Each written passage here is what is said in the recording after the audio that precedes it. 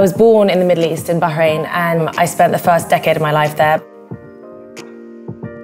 In New York, I'd always dreamt of living here, and I think that there's an entrepreneurial spirit that exists here that doesn't really exist anywhere else to the same capacity.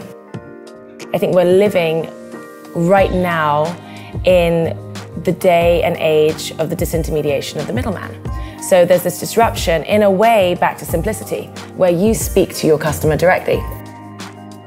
Any young brand today, you were in one season, you were out another, and I just thought to myself, I'm not in control of my business. They are in control of my business. And I didn't feel comfortable with that.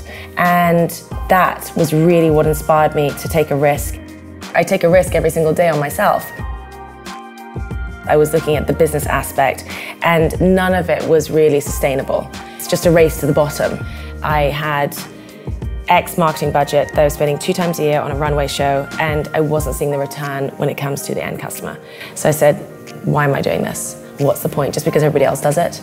The Insta show and the moment that that idea came to mind was certainly a highlight. We haven't even touched the surface of how we're going to be connected going forward. To think about 5-10 years is so hard. What's been the biggest challenge to get to this point? I'd say focus. I'd say it's really, really easy in this overstimulated world that we live in to lose focus. I only have a certain amount of bandwidth, so am I spending my time, my resources doing the wrong things? I love to travel. I travel frequently. I probably spend at least a week a month away. I have my little dog Thatcher, who is my escape. I meditate.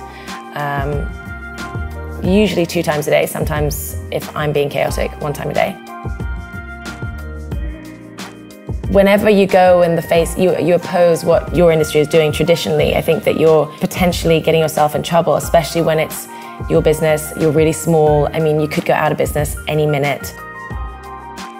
Hi, my name is Misha Nonoo, and I am the founder and creative director of my eponymous fashion label, and you are here in my studio and offices in Soho, New York.